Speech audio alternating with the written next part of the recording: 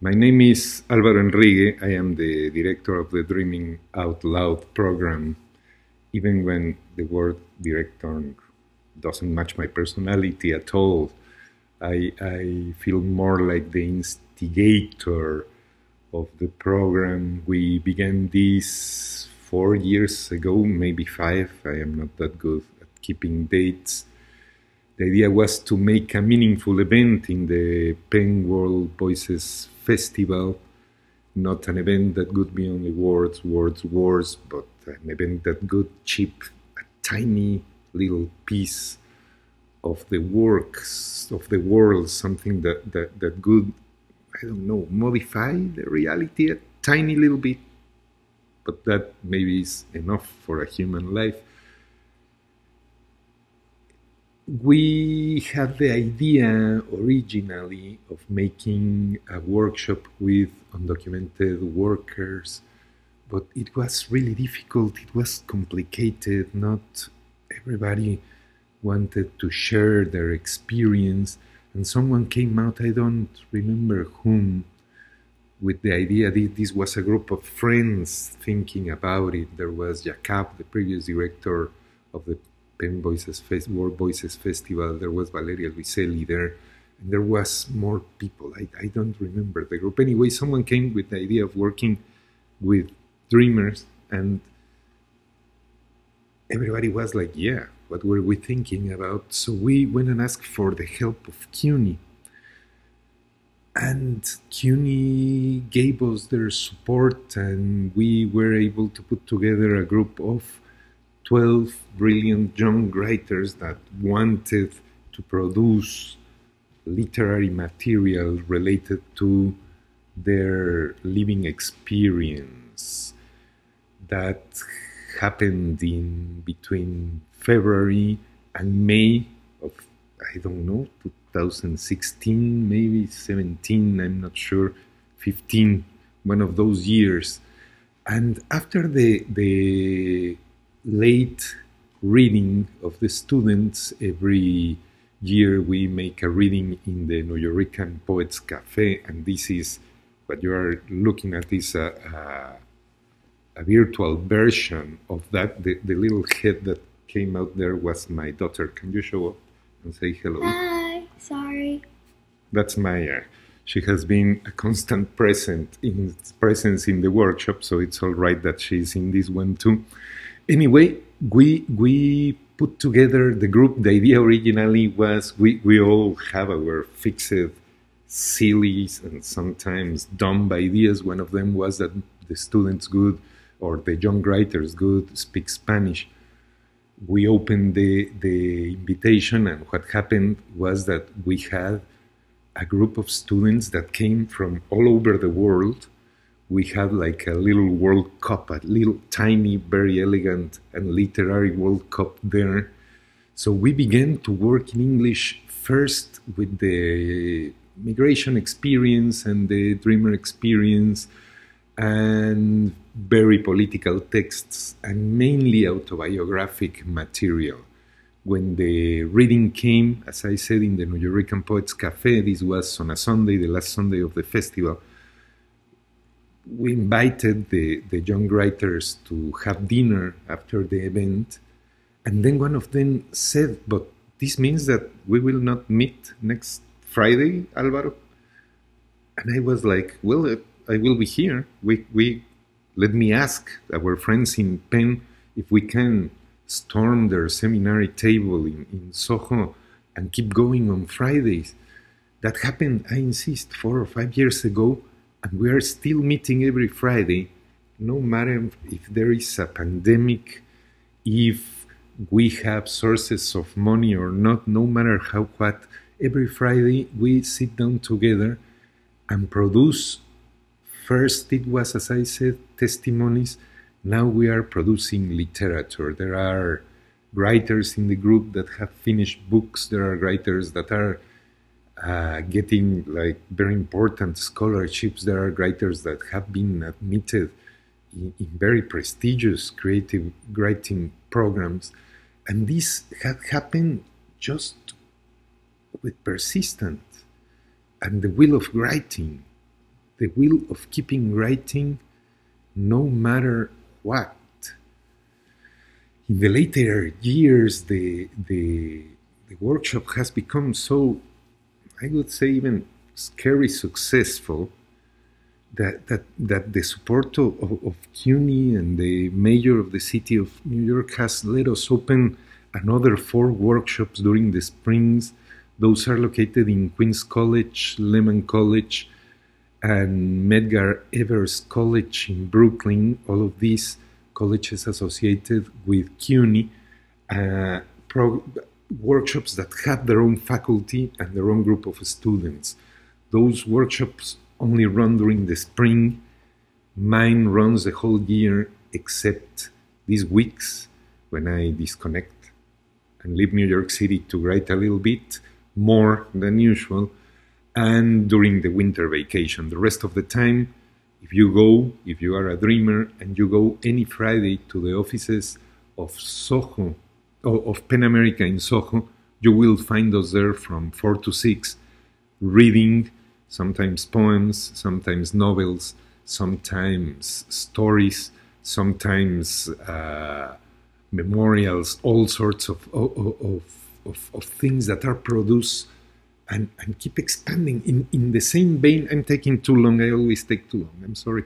But in the same vein, I would say that the first time we did a public reading, this is a public reading, but the first time we did it in place, we had very few people. We had mainly the family of the dreamers, maybe 1 or 2 disoriented people interested in the problem of migration in the United States. This was all the Obama era, so the drama was not so intense every minute, every day. You know? So it was a short audience. After 2 or 3 years, one day just before the reading, I go to the camerins where the young writers are preparing to read their work in public, and I tell my every year speech. We will not have audience. There will be very few people. They will be mainly our families, but it doesn't matter. That's how it is, and that's how it will be forever. Remember that literature is not the most popular of the arts, but there will be readers there, and it will be important for them, whatever you say. Your words will change their lives, so go and do it. I say this, and I said, okay, I'm going to pick up a coffee, and we begin. And I go out next to the Nuyorican Poets Cafe. There is a Cuban coffee place where they do an excellent coffee. So I go out to get my yearly coffee cup for the event. And when I see the street, I see that the line not only gets to the end of the block, but turns and keep growing. When I return, I just told the writers, people, here we are. And here we are again. This is the yearly reading of The Dreamers, the most dramatic, the most fun, the most intense event of the year, at least for me that have a very peaceful life. So thanks very much for coming. Be welcome. Please enjoy the reading. Hello, everyone. Thank you so much for being with us. My name is Nicole Gervasio, and I'm PEN America's Program Manager for Dreaming Out Loud. I wanted to quickly introduce you to tonight's unique virtual reading. Many of the 50 or so immigrant writers in our workshops are undocumented or have family members who are. For this reason, the readings you'll witness tonight take a wide variety of formats. Some will read directly from their work, but others will use only audio, and still others will read their works against the backdrops of their own original photography and films. We hope you enjoy this one-of-a-kind multimedia experience. You can find many of the stories and poems you'll hear tonight in Volume 2 of our Dreaming Out Loud anthology. It was just released this June, and it's available for purchase on Amazon. We thank our supporters at the Mayor's Office for Media and Entertainment, the New York City Department of Cultural Affairs, and the Vilcek Foundation for making endeavors like this possible. We're also so excited to welcome 5 authors who are also advocates for immigrant rights and writing to share some words of wisdom and readings of their own with you and our students. Throughout the program, you'll hear from Carla Cornejo Villavicencio, Sonia Guinansaka, Jenny Zhang, Javier Zamora, and Martina Majak. And with that, let's turn to our first reader, Tabashum Jahan Islam. Hello, my name is Tabashum Islam, and the piece I'm about to share is an excerpt from a conversation about being American, which I wrote collaboratively with Miss Nazifa Hussein. We were inspired to create this project in our work with immigrant women who are survivors of domestic violence, sexual violence, and human trafficking, and refugee survivors, and realizing that there are so many different ways of coming to this country and how the immigration process can be a traumatizing experience. In this short piece, I speak about my personal experiences going through the immigration system as a young child and the effect it had on my family. I remember standing in front of an immigration judge, and I remember the judge questioning whether I was a boy or a girl. I remember my parents frantically trying to find a headband to put in my hair to signify my gender, to say, "She's a girl." Even then, I recall the judge's face, not amused. I remember feeling very, very uncomfortable because I had to stand on my feet for a long time. And it was painful because I wore my shoes on the wrong feet. So my left shoe was on my right, and my right shoe was on my left. And I remember that I knew I couldn't say anything to my parents because it was such a hard and grave moment for them. I remember them being so nervous and scared because we didn't know what the judge would say.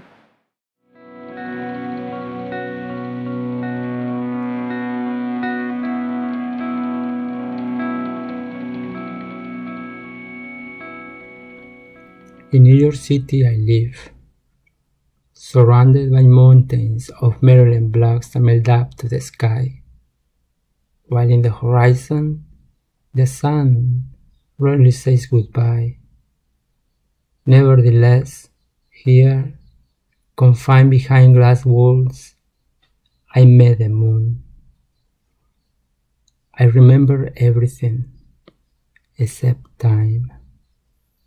Here, it has been nice to see the night, the dark side of the daylight, where the moon lives and shines with no fire, where she plays with the skyscrapers glittering with no boredom.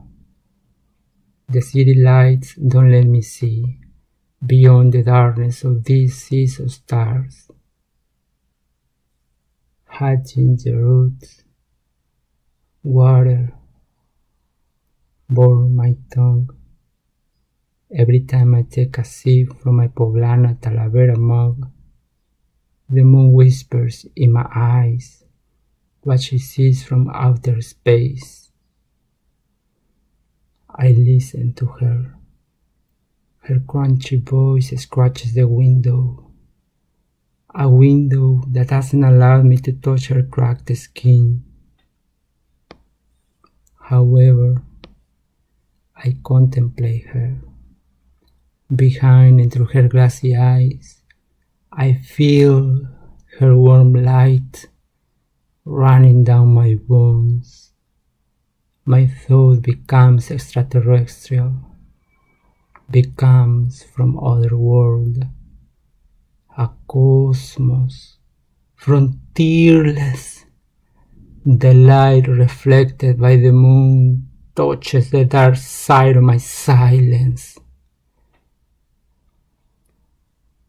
Perhaps the pain that my tongue tries to cope with makes me hallucinate. My mind was crazy. Nonetheless, I am an earling, a strange thing on your Facebook wall, a weird image on a Zoom screen, a stranger in this world of nations. Nonetheless, I drink tea as everyone else, who hangs on the trees of this artificial life. On the moon I escape, out of control. I flee from my mind. And as always, the moon is the shadow of my bones. A moon that recognizes me everywhere I go. A moon that waves the sun rays as a flag of my freedom. Isn't the moon beautiful?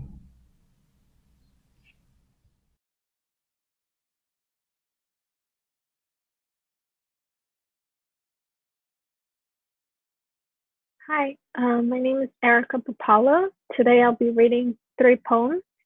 The first one is included in the anthology and it's called A Ghost Lament. Mija, I grew in a town so far away, with the mountains that I walked, with the music from my grandfather's voice, with the book of my mother's shelf. Mija, I loved your mother. I felt for her so quickly and suddenly. I gave her a rose because she loved flowers. I took her to the river because she loved swimming. I never got to say goodbye. She never said, I loved you back. Mija, I left your mother. I went far away because I needed to find a job. I learned that she was carrying you. She never told me. I learned from her sister who called me. Mija, I left your mother. I died in the arms of my father, who helped me when a car rushed into my lungs. I fell for your mother. She never held my hand. I loved your mother, but she loved another. Mija, I hope that your eyes can see me. I love your mother. I love you. Under an oasis of roses and snow. The second poem is titled In a River. She remembers the rocks in the river, hidden beneath the coldness, shivers in her arms. Images flash in her pupils. Someone holds her closely, releases her quickly, moves in the solace of the afternoon. Silence spoke. Rewind to the morning where a girl swam. Her lungs carried her forward, released from the trap, no longer hidden, beneath the night of shadows.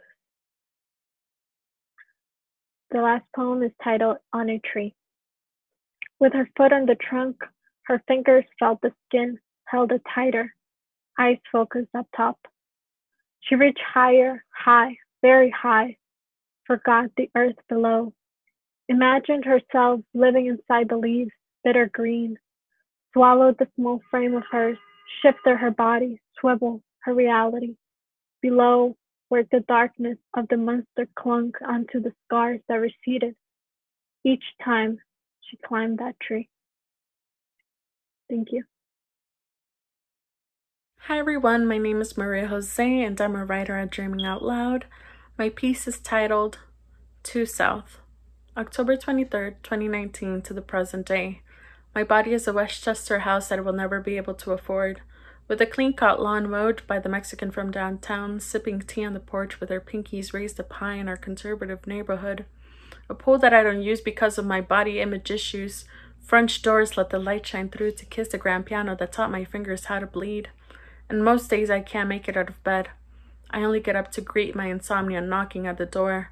I'm a perfect home to raise an undocumented girl, the fear of deportation crawling under her brown skin and wearing dark braids like a backbone. DACA is a 2-year subscription service. American but Mexican not.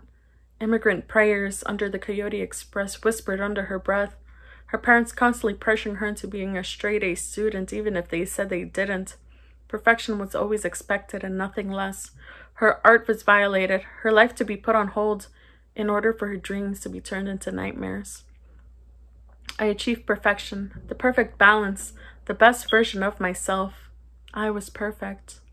This is what I wish I said to my first therapist before she called 911, and I went into a psychotic break. I felt my downfall. I blamed it so much. Fuck gravity. I repeated to the paramedics the information I had told my therapist, then the same to the nurses, and again to the on-site psychiatrist. Admissions papers flew everywhere, a fresh manicure clicked on the keyboard, latex gloves snapped onto the wrist of the medical staff, and there was that unforgettable smell of disinfectant. Congratulations, I told myself. I had passed the suicidal behavior questionnaires for the 5th time since my treatment began. My score bought me an invitation to a psychiatric institution. I was stripped down to have my portrait taken like one of those French girls. Every bruise, scar, and wound was painted from the bristles of a paintbrush that touched every curve of mine. My only scars could be found inside my inner arms, a response to being less than perfect at one point in my life. The night was beautiful, but I felt watched, delicately watched like a snow globe in the palms of a 12-year-old girl. It was midnight when that same snow globe slipped and crashed from the little girl's hands. The shards of glass made snowflakes. They were tempted to make contact with her skin, but instead she paused as the base of the snow globe read, "Welcome to 2 South." That's when she knew she was no longer perfect. I realized my symptoms had surfaced throughout the years. My second psychiatrist mentioned that I should have started treatment when I was 12, my first attempt at the same age, then the second at 16, and my third at 20. I'm 21 now. My mental illnesses have been playing hide and seek behind my smile as it faked its way through life. I was dying in silence, and this was me speaking louder so someone would listen. My suicidal thoughts have been part of my identity ever since puberty. While developing major depressive disorder, extreme anxiety, and a bipolar 2 disorder, which would not be diagnosed and treated for another 9 years. I'm swallowed by my own mind. I was banging my head into the walls, not out of insanity, but to be heard. I was losing track of time. I was losing control of what was imaginary and what was reality. I had a blender of thoughts, a conversation jumping from one person to another across the room. It consisted of tasks, puns, and childhood memories. Happy pills were planted in my mouth like seeds to grow into trees. I went from antidepressants to mood stabilizers to antipsychotic medication in a span of 5 months. In that amount of time, I was truly at rock bottom, to further swim into the abyss. I had a perfect attendance record for staying alive. Eventually, I was spun into a chrysalis to be frozen. To be discharged meant to have broken free from this prison built around me, only to find out that my wings were eternally pinned back for display. I was stripped and analyzed only to become another statistic framed onto their walls. What they didn't realize was that my illness is a shapeshifter, ready to distort the image that is my life. Thank you for listening. For our first guest, we're so thrilled to welcome Sonia Ginyansaka, who has some poetry and advice to share with every undocumented writer out there. Hi, my name is Sonia Ginyansaka, and I am an artist, poet, national culture strategist, and I am super excited to join you here on this virtual space to share some poetry and also to share some words for you all dreamers and undocumented writers part of this project. So the first poem that I want to share with you is called Calling Cards, and I don't know how many of you remember, but calling cards were these like plastic cards that we would buy at bodegas or grocery stores, and you'll scratch the back and you use the numbers to call back home. And so in New York City with my family, that's one way that we were able to communicate with folks who were in Ecuador. And so I wrote this poem for calling cards. 1. Across oceans and land, working to connect one phone line with another, like an umbilical cord, these 5, 10, 20 square cards are more than plastic. These calling cards have heartbeats, too. We survived through phone lines, a cycle of dialing numbers. On the other line waited abuela. On the other line waited memories. On the other line waited birthday wishes that should have been given in person while eating guava cake. But we were here, and you were there. On the other line, we waited by payphones. We waited for your voice. We waited. That is all we had. My dad waited for you. He still does. 3. How do you dial a loved one when your fingers have worn out from weaving too many memories, when your voice has changed since the last time you saw them in person, your bones have broken from their absence, your lips have withered, your face is the only clue left of what they might look like now. Perhaps it's best not to look in the mirror. Perhaps you are too ashamed of holding on to old memories. 4. I can still hear Abuelita Alegria's voice.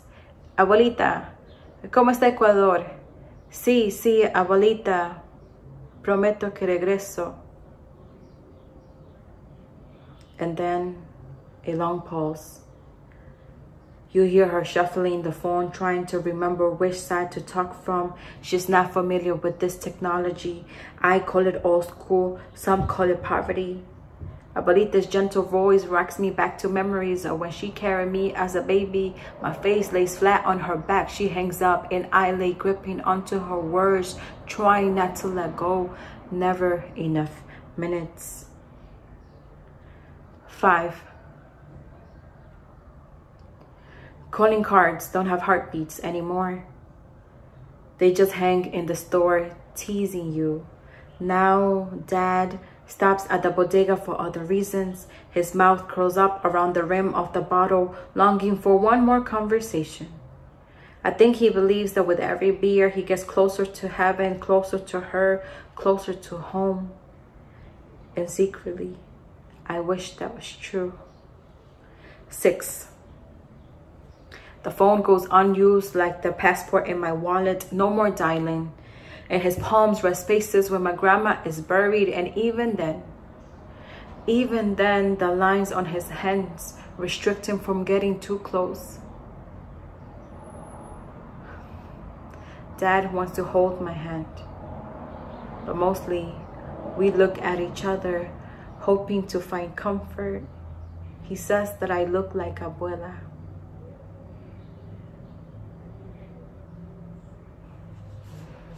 So that was calling cards. And the last piece that I wanted to share with you is called, the last piece that I wanted to share with you is called Glory. And this is for my mother, for women of color, for all the femmes of color who have shown me how to resist and exist during this time. And so I wrote this poem for them. Glory. Mi mamá se levanta. A las 7 de la mañana se baña, sus pies bendecidos en agua, es divina. Después empieza con su maquillaje. Her brown hands gently holding the black eyeliner. For a migrant woman, these are lines she welcomes. She places her dark brown hair in a bun, carefully placing bobby pins, like carefully placing lipstick, like carefully placing hope on land. Mommy's knowledge teaches me that my wings are meant to be thick, meant to take up space. These are rituals I grew up with, so I repeat every morning, creating self into existence between lipstick and softness, between borders and belonging. These are ways I survive, so I repeat, arching my eyebrows, jewelry over my neck, red nails pointy enough to hold homes. Homes I am building, homes I left, so I repeat, adorning all of my genders like the gospel never sung at my church. We become biblical. Let this be an ode to femmes of color whose celestial eyes shadows crack the heavens, whose thick thighs resurrect possibilities. So I repeat, what glory we incite, what glory we create, what glory we fucking are.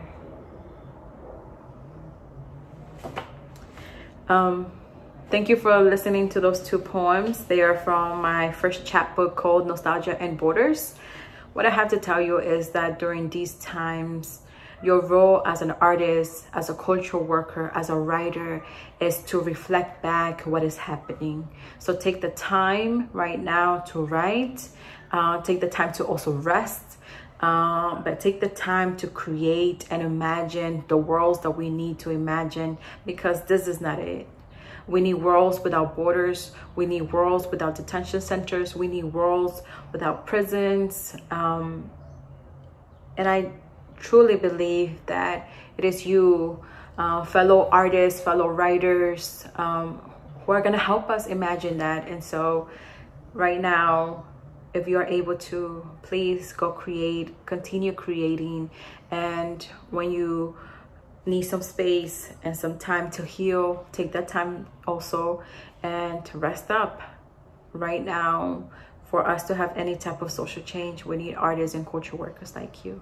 So congratulations on this amazing journey as an artist, and I can't wait to also listen to your poetry and read your writing and see your performance on virtual platforms. My name is Donata Watson, and I will be reading After Birth, the Sun Will Come Out. After birth, walk downstairs without departure assistance. On swollen feet, no wheelchair needed. Right? During delivery, only Shanta was able to find my veins. The two nurses before her could not find it. Please stop encouraging me. Please be quiet. I'm not pushing hard enough. The baby is not coming out. After birth, my spouse chuckles. You were so polite while in labor. So many please and thank yous. Black maternal health, just trying to come out of this alive. The baby is in the NICU. We will not go home today together. I am strong. I look strong. Warrior black woman. Swollen feet, preeclampsia, pulsating vein in neck, tachycardia, hypothyroid, elevated sugars. Don't cry. You are not a victim. The sigh seems to seep deeper and deeper these days. 5 a.m. and 5 p.m. heparin, 9 a.m. metformin, 3 iron pills daily. Finish prenatal vitamins. Get rid of pregnancy Basaglar. Keep pregnancy Novolog as reminder. Check sugar, check pressure. Make appointments. Mine and for the first child and now the new child. Call insurance. I wish I was able to protest, to write, to post, to riot, to... Do you have any woman to help you? Yeah. Yes. I have no woman to help me. No one cares about the woman after birth. Pandemic. Don't forget the pandemic. The killings. George Floyd, Breonna Taylor. Don't cry. You come from strong women, warrior women, worker women, women incapable of self-care. Cry. Just a little. Immigrant black woman in America. While on maternity leave, new supervisor shares, I need to work on expressing frustrations more professionally. You is a angry black woman. Me?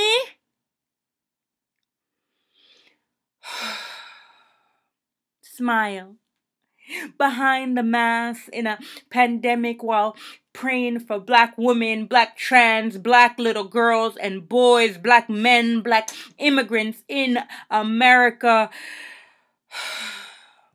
Breast milk is dwindling. I am strong and black, black and strong. The Trader Joe's lady at the register made me sit down. Don't cry. The black one that talked a bit too much and came off just a bit too ghetto with a smile said, "Oh, you just had a baby. Oh, congrats. You shouldn't be out and about. Do you need a chair?" Sigh of relief she sees. No, thank you. Swollen feet. "Can you get her a chair? She just had a baby. You know us black women, so strong. She needs a chair so she can sit." I wish I could protest. Write, post, protect the black. Breathe. Sigh. He called for his mother. Cry.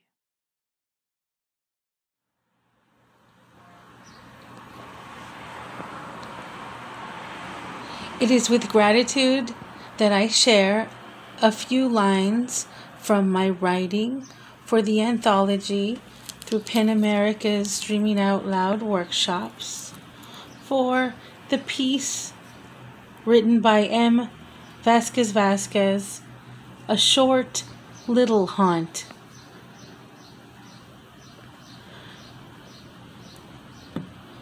Usted hágalo sin miedo, Güela assured her. No fear. Outside our house required a physical border of protection with a quartz grid. Holy water, salt, and other things, among other things, of elements and prayer. Strong prayer for the ascension of the spirit. Mommy did just that. She mustered up her courage. She called upon the ancestors, asking for guidance and protection.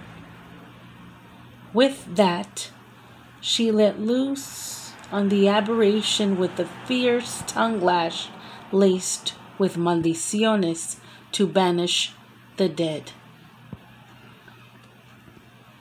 Decades later, after my mother passed away, I found myself back on Grouston Street.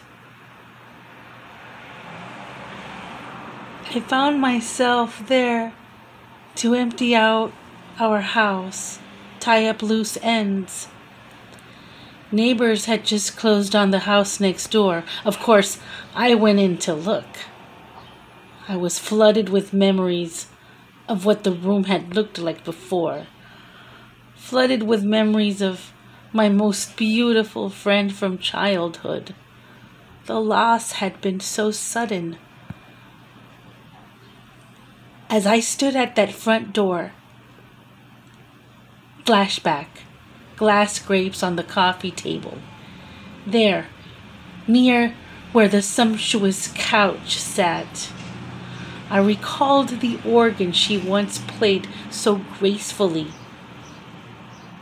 I looked closer, and I noticed a deep, dark area on the carpet. A saturation. It was deep red. Thank you.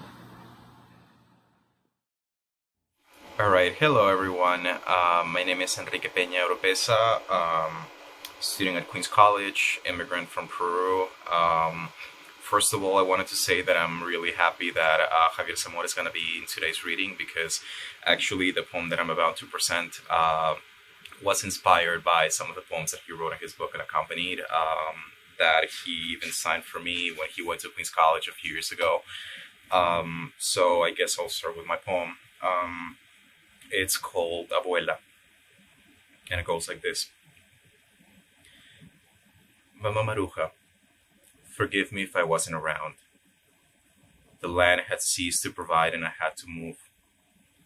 Es tan difícil vivir en los United, knowing that I lose you, but you'll always be with me. It still hurts, mamita, to think of who I was back in Peru. I wish I had time to show you the new me. I wish I could call you and tell you about the day I met Fulano Mengano, or how I'm no longer studying engineering and I'm not as shy as before, and how I'm surviving in college with the computer you bought me almost 8 years ago. There's so much that you missed. I wish I had danced more with you and spent more time in your home instead of my phone, hearing your stories about Grandpa Baudilio. Hope he's now next to you, eating your sopa seca and ceviche that you cook con tanto amor that I miss. I hope you know I'm fighting real hard. This land of the dream sometimes brings me nightmares, but I just want you to be proud. I can still hear my dad sob every year around the date that you left, but he does it at night so no one can hear him. I don't think he remembers college kids never sleep. I'm sorry he came here with me, and he wasn't right there to give you an adios. That is something I'll never be able to forgive myself for. But if he went back to Peru, he wouldn't be allowed back in. La vida es dura sin papeles. Well, Maruja, there's so much I could say that I couldn't before. I was told you left peacefully in your sleep, and that mi tía Marcela and mi tía Mari dressed you in silk. Y además did your makeup, and you look like an angel. So I promise I'll fight, and I will make you proud.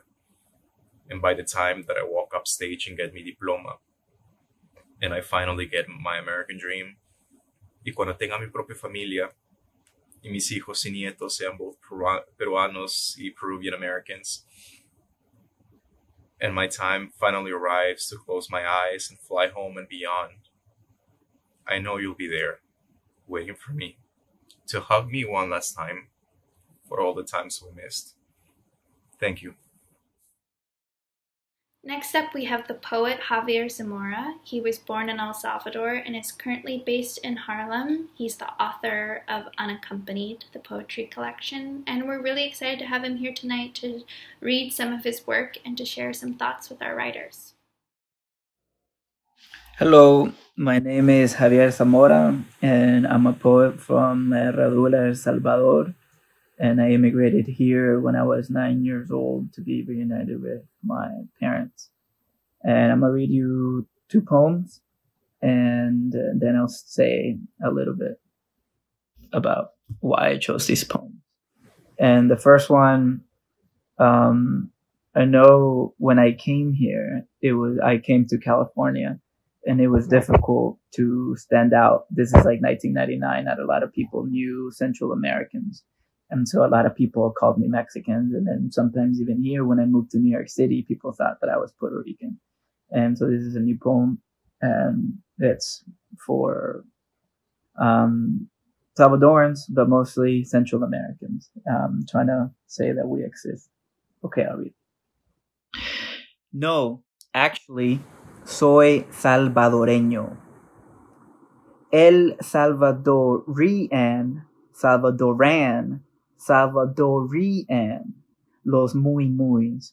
We don't even know what to call ourselves, how to eat a pupusa, fork and knife, or open it up and treat it like a taco, but then we're betraying our nationalistic, anti-black, anti-indigenous impulse to not mix with anyone else. And what's with jalapenos in the curtidos hipotes, with using spicy salsa instead of salsa de tomate? There's too many restaurantes. One side of the menu, Mexican, the other, platos típicos. Typically, I want to order the ensalada, but then they bring me an actual salad. I say, coman miércoles. They want to charge me extra for harina de arroz, extra por los nuegados. There's nowhere I'd rather be most than in abuela's kitchen, watching her throw bay leaves, tomatoes, garlic, oregano into the blender, then chicharrón, helping her sell to everyone that knows she made the best pupusas from 1985 to 2004. By then, Salvadoreños became hermanos lejanos. We traded Colón for Washington. By then, Los hermanos Flores looked for new singers every time they returned from Los United to San Salvador. Stay, no se vayan. Stay, no sean dundos, was all those Salvadoreños could say. We didn't listen and came here only to be called Mexican or Puerto Rican, depending on the coast. We had to fight for a better horchata, not the lazy, whiter one with only rice. And when we didn't want to fight, we tried to blend, speak more Mexican, more ira, more popote, more nopos guau. No majes, no se amagandundos, pónganse trucha vos. When anyone wants to call you Mexican or Puerto Rican, you can just say, no, actually, andate a la M, hijo de puya racista, cara de nacionalista. It's my first poem, and yeah, I think it's important to say where we're actually from, but also to question the countries where we come from and how racist our own countries, our own homelands are as well. For a long time, like I came here when I was 9, for a long time I idolized or idealized the place that I had left because I couldn't return. I couldn't go back to El Salvador for 20 years until I got TPS, which is what a lot of Salvadorans have. And so for a long time, I didn't question the politics of my country. But now having the opportunity to go there, I'm like, wow, El Salvador is messed up as well. And so especially now with everything going on and why I'm speaking to you, not in person, I think it is, as young people, it is also our duty to push back against the racism that Latinos are very ingrained in, and Latinidad is ingrained in as well.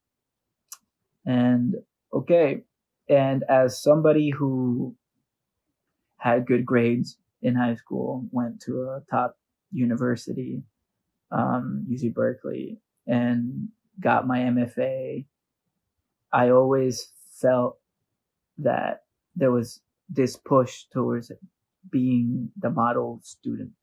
And I just want to remind you that you shouldn't add some pressure to your own self, and you should just allow yourself to be a full human being and not compartmentalize different parts and perform for different people, which is what I did for a long time and what I have done in these institutions.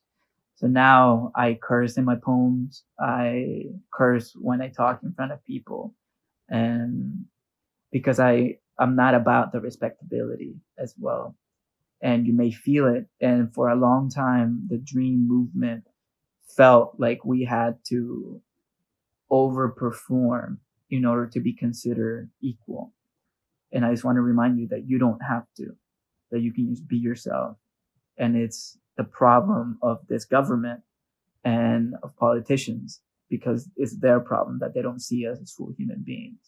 And okay, that's what I wanted to say. And I'll read you this next poem. And I think I've started writing this way because for my first book, it was all about my own trauma and my own sadness of not having papers, of not seeing my grandparents for 20 years, etc. But I'm also trying to add joy into my poetry now. And if you were born in the 90s, you probably know this merengue singer named Quinito Mendez. So now I'm trying to incorporate some merengue into poems that are still very political. So for this next one, you have to know Quinito Mendez and you have to know his song. It's called Cachamba. And it starts, it's kind of like a riddle. Hay un hoyo, hay un hoyo, hay un hoyo a la orilla del mar, hay un hoyo a la orilla del mar. And so that's what I try to do. And it's about the wall. And it follows the chain of command of the government or ICE. And so this is my interpretation. And thank you for listening. There's a wall featuring merengue legend Quinito Mendez's Cachamba. There's a wall. There's a wall. There's a wall where people are tanning Speedos bikinis inside of a hammock on top of the wall near the Mexican desert. There's an agent. There's an agent. There's an agent. Chicken necks running toward the people with Speedos bikinis inside of a hammock on top of the wall at the edge of the Mexican desert. There's a deputy. There's a deputy. There's a deputy who ordered the agent arrest the people in Speedos bikinis inside of a hammock on top of the wall at the edge of a river in the Mexican desert. A commissioner who said no. Secretary who said yes to the deputy who ordered the agent running at people tanning Speedos bikinis inside of a hammock on top of the wall at the edge of a river in the Mexican desert. There's a secretary who told commissioner, I'm in charge. Commissioner who told deputy, no, who told the agent, arrest the people tanning Speedos bikinis inside of a hammock on top of the wall at the edge of a river in the Mexican desert. The president who said, you're fired, to the secretary who said, I'm in charge, commissioner who told deputy no, who sent agent running toward the tanners in Speedos bikinis inside of a hammock on top of the wall at the edge of a river in the Mexican desert. And the wall is me. Yes, it's me. I'm wearing a Speedo. Yes, he is. Inside a bikini. Yes, he is. I'm not Mexican. No, he's not. Let me tan, please. Let him be. Please let me breathe. Let him live. Fuck the BP. Yes, fuck them, please. Así, mamacita, así, mamacita, así, y ya. Bueno, gracias y sigan adelante y be your full self. My name is Heidi Manila, and I would like to read my poem, titled Special Letter by Heidi Manila. Dear immigrant, I wrote these lines to welcome you and let you know that you are important, smart, and strong. You are not alone. I know how you feel to live in a new and different country in the United States of America. The American life is an opportunity to be successful in different ways. Now, you are a new member in this country, and you need to learn some important facts to enjoy, learn, and become a new version of yourself. I would like to help you and advise you with some important experiences that I have to face, many obstacles to be a successful woman. Some years ago, I heard a woman say, I have been living in this country for 20 years and I do not speak English. I have been working as a housekeeper for a long time and I can't find a job anymore. When the woman finished, say her words, I feel so sad. I visualize her life in my mind, and I refuse to have the same experience. This lady's story gave me the courage to stand up, to become a new version of myself. Thus, I decided to change my life because I didn't want to live the following 20 years in the same place, doing the same things, and thinking the same way. When I arrived in this country, I repeat to myself, I came to this country to make money, and I was doing the same things as the woman made, and her words resound in my mind. I have been living in this country for 20 years. Those facts were painful and strong in my life that pushed me to change my mind and life. Changing is a long, painful, and slow process, but we have to go through this process if you want to make a new version of yourself, as I did. You should do some change, such as become determined and strong to face the obstacles on your way to make a better version of yourself. Changing my life was hard, living in poverty, loneliness, and facing domestic violence some years ago. However, I decided to improve my life. I started to save money to pay my English school, spending less time to work, and finding someone to take care of my baby while I was taking my GED, learning English, sleeping a few hours, and study hard to become student college. I also found some resources to cover my financial needs, to cover my tuition in school, and I met some nice people who advised me and helped me to be as successful. Asking questions, looking for opportunities to be educated and become a strong mind and humility human. You will find resources to be successful. Even though you are an immigrant and undocumented people, you have rights to be in college and become a professional undocumented people and change our lives forever. Sincerely with love, community health worker, your best friend. Hi everyone, my name is Cherry Lu Sai and I am one of the teaching artists for PEN America's Dreaming Out Loud program. Around May, we were supposed to just meet each other and listen to each other's stories at the New Year weekend. Unfortunately, because of the pandemic this year, that has not happened. And this is the other option that we've come across, to just do everything via the internet. I traveled 2 hours one way and then 2 hours back from my home in Brooklyn to get to you, and having each and every one of you in class was just an incredible experience, because each of you brought in something different to the dynamic of the class, and also the stories that you shared. They were heartfelt, they were creative and imaginative, and some of them, the humor really stood out, and then we shared cultural stories. I just want to bring to everyone's attention that telling your own story is important, and I hope that taking this class with me has whetted your appetite, and that you go on, move forward, and write more and share your stories, not just to yourselves, but to other people. Keep writing, keep reading, keep smiling, keep hoping. I miss each and every one of you. I hope I will see you again soon, and that we can share a meal as we were doing during the class. Okay? Bye, everybody. The Ocean Path by Dreamer. I came for a 7 hours walk, uncertain and irksome, which smelled a lot. 7 different odors interwoven, putrid, sweet, pungent, warm, and sour. Those that are born and grow here in the north, so different for me and my memories. Routing up the compass for the ocean, I came to see this ocean in the north. I came to see an ocean as silent and warm, which I didn't expect.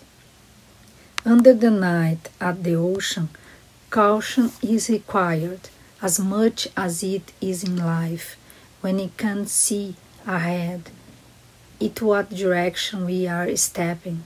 Be careful, advised the ocean, don't sink.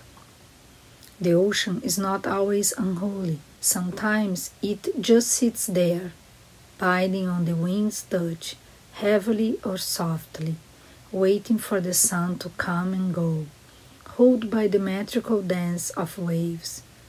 The ocean is Zen today. Maybe it's just a way to embrace the earth and never to give it up.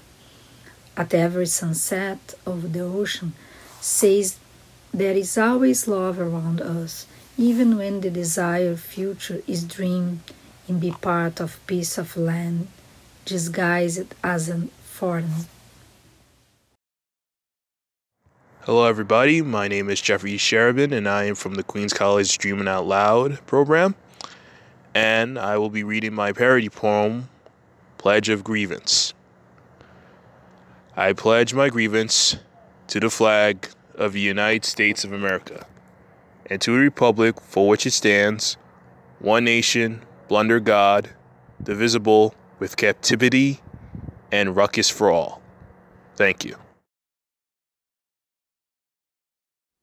Hi, my name is Maria. I'm a student of a Dreaming Out Loud writing workshop, and today I'm going to read my poetry, and the name is Wave Your Hand to Mars. Alina is sitting on the windowsill in Harlem and smokes a treasured rare cigarette. Natasha behind the wall under the soft light of a night lamp, eagerly swallowing the Bible in the hope of finding salvation for at least one more day. Someone is knocking on soft keys on a nearby street, trying to write a better resume and certainly find a job. Now, in May, when we already have 30 million without a salary. Let's better board the Elon Musk rocket and fly to Mars. Trimmed Matt Damon with already grown potatoes will be waiting for us there. Nicole Kidman will dance as flamenco in a light transparent nightgown. I will know them. I'm an actress. Well, yes, on Mars I'll definitely become her. And at night I will be writing children books and send them in large parcels to Earth. Yes, to our Earth, which by that time will be inhabited by other people with new destinies. They would not know about the killing virus. In their world, children raise adults and ask them to eat porridge in the morning. I will run barefoot on the red Martian sand and dive into its craters. We will make a library in the fresh air. In the cool night hours, I will read my stories to children. Once we will sit late near the campfire and sleep soundly under the universal stars. With the dawn, in the morning, it will turn out to be a dream, and I will be banging the keyboard again in Brooklyn, near a lush green park. Alina eagerly lights another small cigarette, and Natasha will turn on the nightlight and open the Bible. She will read her favorite line, and we'll all be healthy. New York will be covered by the summer heat. Central Park is filled with tourists and camera clicks. I'll probably take cold iced coffee in a big transparent glass with a plastic tube. I look at the sky and wave my hand to Mars and to Matt Damon. I promise him to fly next time, because on our Earth it's very good to live now. Thank you. Now we're going to turn to Carla Cornejo Villavicencio, who published her debut titled The Undocumented Americans this spring, and who has some words to share with our writers. Hello, writers. My name is Carla Cornejo Villavicencio. I'm an essayist and author and dog parent. I am in Connecticut right now, but don't worry, I'm a New Yorker. I am the author of the book, The Undocumented Americans, which just came out this spring. It's a punk manifesto, a collection of essays where I traveled the country to places where I felt safe while on DACA, interviewing undocumented immigrants and talking about my family's falling apart, and also talked about my own story, largely with mental illness. And chronic trauma caused by attachment issues, abandonment, and also migration. I'm going to read you my piece first, and then we can talk. So, I should tell you why I'm wearing this. I assume the other adults who are reading their pieces to you are not wearing this. So I like to have fun with my look, and this look was inspired by like old school Hollywood glamour, also by Rihanna's S&M video, also by, you know, in the hood, we know a lot of Latinos and Black women wear their hair in rollers and like go out like that, and I've always thought that was pretty glamorous and beautiful, and they've often been policed, and in a lot of places like charter schools, they are not allowed to show up like that. So I'm like, fuck that, you know, I think it's beautiful, I think it's glamorous. I call this like Zoom black tie, and I think I look beautiful. Okay, so my piece is called The Only Acceptable Way I Can Be Approached by ICE, a legally binding document. It has been vetted by my lawyer. I wake up very early, weather TBD, but not humid. Hair color TBD, either Kurt Cobain blonde with some grit. Let's say my hair has changed its texture from indigenous good girl pin straight, but chemically damaged, to Malibu tousled. I think your hair texture can only change when you are pregnant, and I'd rather swallow a razor blade. But let's just say, I go to the bank. There is a hostage situation. Oh, I am wearing a white pink slip and negligee and my usual Stan Smiths. I am minding my business, and I become aware of the holdup. We become hostages, 30 hostages. I am the only hostage of color. The rest are all white, all of them natural blondes. Women, children, cops, firefighters, the works. They are frightened. The bank robber is a terrorist. It is impossible to know his race. I talk to him and we develop a rapport. I earn his trust. The white hostages think I am a terrorist too and spit at me. I go over to the stack of $100 bills he has set aside and pull off the rubber band and tie my hair into a top knot. This is a privilege I have earned, this freedom of movement, this migration, through my diplomatic skills. The terrorist is a man, tries to kiss me. I stand at an angle, lean in for a kiss, then bam, reach for the gun. I'm not sure how I do it, but I do it. I am so fast. We struggle and I overpower him, even though I have no upper body strength whatsoever, and I do this one move my partner, who is a woman and 4'11", taught me from a self-defense class she took as a child, which is to make your hand into a duckbill and shove it into your attacker's eyes. I do that and he falls. Or no, he doesn't fall, because what I'm about to do next, I don't want it to be cowardly. I shoot him in the knees, and he falls. The hostages all run out. I walk out.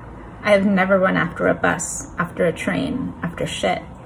And I don't run away from shit either. I strut out, and I'm bloody.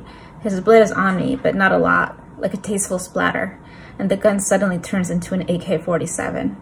Americans love those, and I hang it across my body like a Miss America sash, and it becomes windy, and my hair blows in the wind, and the reporters all take my picture, which will be in the front page of all the American newspapers, and I look like a fucking supermodel.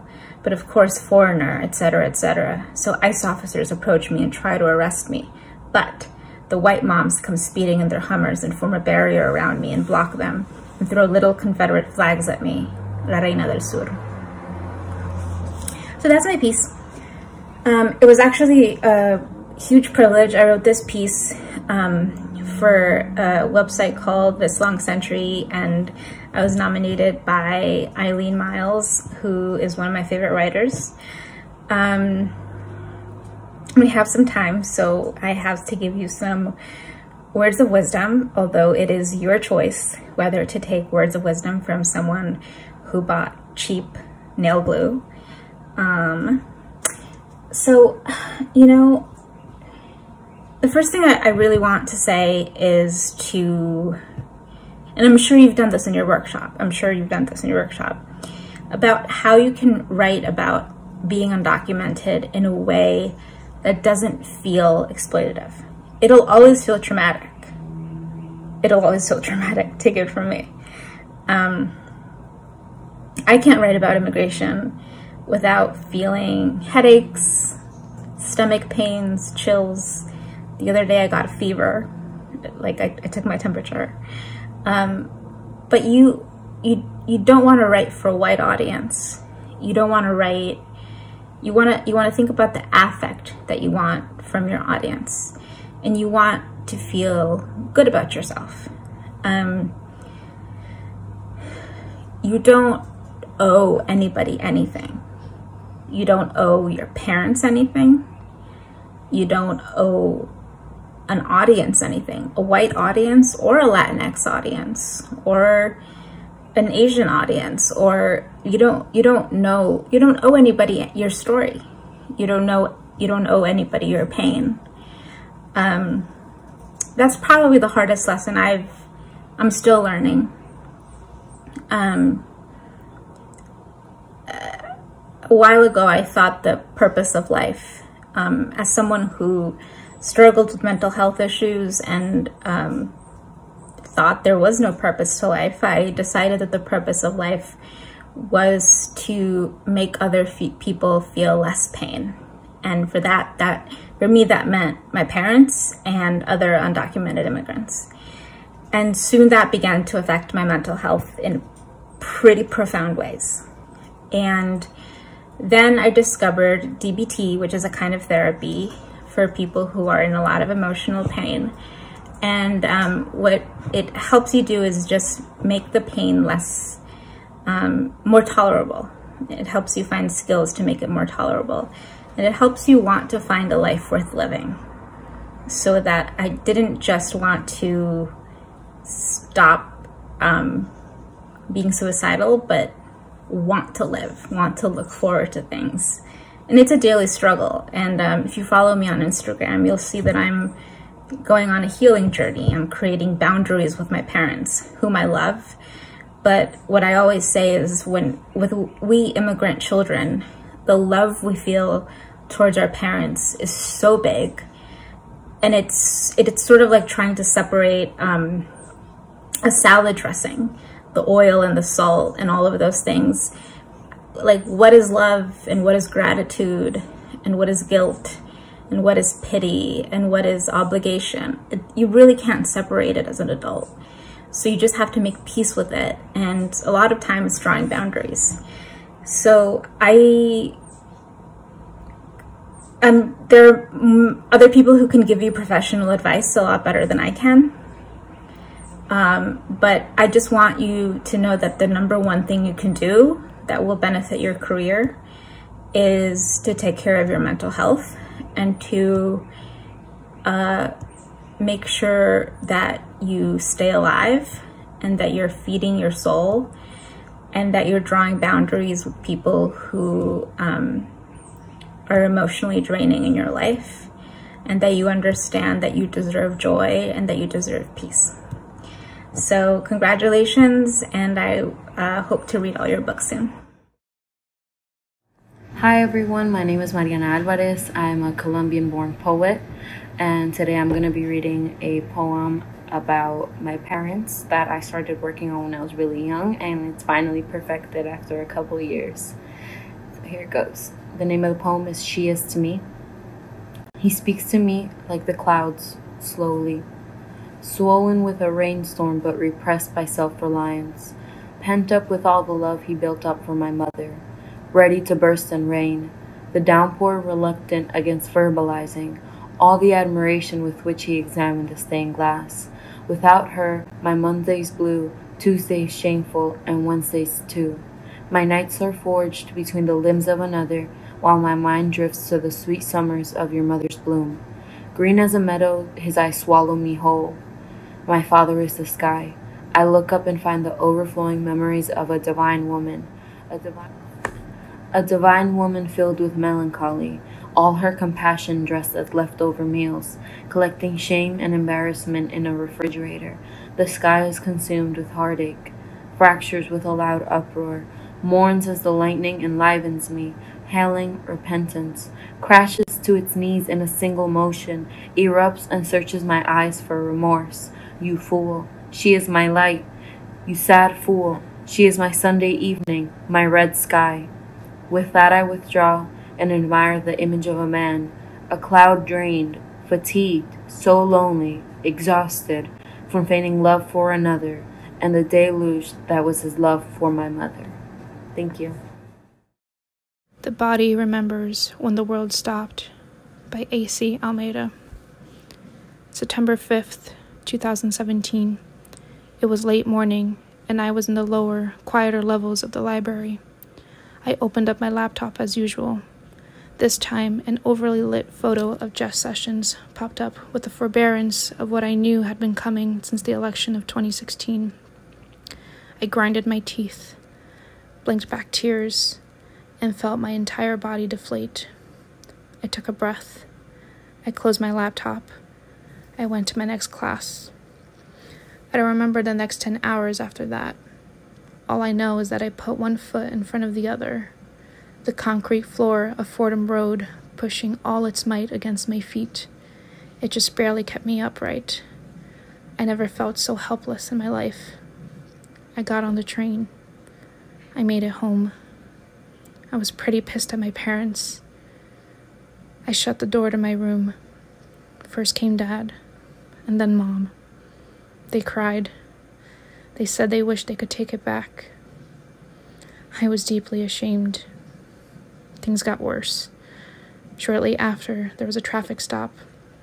It was the closest my family came to deportation. By some bizarre turn of events, it never ended up happening. I got lucky. Many others before and after me did not. My sister decided to leave. For weeks, I had been planning the perfect goodbye. I was going to make a Hamilton joke. She was supposed to laugh. I never made the joke. It sat heavy along the curves of my spine. The biggest push for the DREAM Act I've ever seen happened. I spent my winter break down in Washington. I barely slept and ate even less. I'd never been so swollen in my life. I left deflated again. The seasons changed, and in came summer. There are pictures of children in cages. There are still children in cages. Another summer comes, and a new set of ICE raids tear through the country. Parking lots are emptier. Streets are quieter. My community goes into hiding. I remember the wind feeling sharper against my hair, despite the heat. A pandemic hits. My community is part of the front lines. My community is starved out of the aid they need. My community continues to die. The pit in my stomach expands. My heart feels heavy. June 18th, 2020. DACA remains on a 5-4 decision. I'm in disbelief. I had prepared myself for the worst. Instead of gasping for breath, I am able to breathe for a moment. I had forgotten what that felt like. Hello, everyone. My name is Anna Makarov. I'm an artist and a storyteller, and today I would like to share with you my short story. Funeral of a Hamster. St. Petersburg is a city built on a swampland. Throughout my childhood, swamp was my view from the window. Despite the depressing appearance of the swamp, although my mother loved the swamp, she went skiing there in the winter, my childhood was quite interesting. In addition to my human friends, I was finally allowed to have a pet friend. My parents decided to start small, a hamster. I called him Robert, generally not a very proper name for a Russian hamster.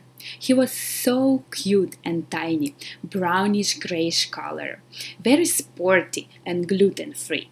He ate mostly carrots and was exercising on the wheel every day. I loved him so very much. But in spite of Robert, Natashka always remained my best friend. We went to the same high school. She's older than me. She's very tall, like a model, red-haired and with a great sense of humor. Even during the coldest, harshest Russian winters, she always wears a jean jacket and a short crop top that opens her belly button, apparently to brag about her belly button piercing, which she performed herself, naturally under my supervision. Natashka lived from me through a swamp on a hill, about 30 minutes walk from each other, but I could see her apartment building from my window. Once I was bored and decided to rummage on the mezzanine of my apartment, and I found a huge red flag on a stick, more than 2 meters long, bright red with a yellow outline hammer and a sickle and a star. Mom didn't know where this flag came from, because the USSR collapsed a long time ago. Natashka's mom didn't like me. She thought that I had a bad influence on her daughter, and so I could not call her home. That's how our secret code appeared. If I wave a huge communist red flag from my window, this means that my parents are not home and Nata can come over, and we will throw our mini party. We turn on the music loudly, open all the windows and smoke on the windowsill, chatting and flirting with the boys who arrived in time under my windows on the porch. And that's how we had fun, with this magnificent view of the swamp. Until one day, I was tormented by insomnia. It was already after midnight, and I decided to play with Robbie, the hamster. He wasn't asleep also. He was doing his cardio on his wheel. I took Robbie out of the terrarium, but he unexpectedly jumped out of my hands and landed sharply on the floor, but did not get up, fell like a hero, and died. I was devastated. What to do? Who can help me? Who will understand me? Only Natashka. But it is after midnight. I cannot call her. Her mom's homebound. Waving the flag? It's too dark. She won't see anything. 1:30 a.m. Military cemetery. Natashka and I, sitting in a snowdrift digging the snow for the grave of my beloved hamster. We took candles, flashlights, markers from one to make a cross, shovels and music for the mood. Under the snow is ice. It is hard to dig without special equipment. But I decided that Robert should be buried like a real hero in a military cemetery, across the swamp from me, so that it would not be too far to go visit him as well. As we grow up, we realize that it's less important to have lots of friends and more important to have real ones, like Natashka and Robert. Oh, and by the way, I forgot to mention how Natashka found out that I was in trouble. It was a brilliant idea. I opened the window, pulled out a huge red communist flag and set it on fire, and began to wave. How bright it burned! Nata immediately saw this. All my neighbors' babushkas ran out into the street, shouting that I was killing communism, and that Lenin would have executed me for this. But what does Lenin have to do with it?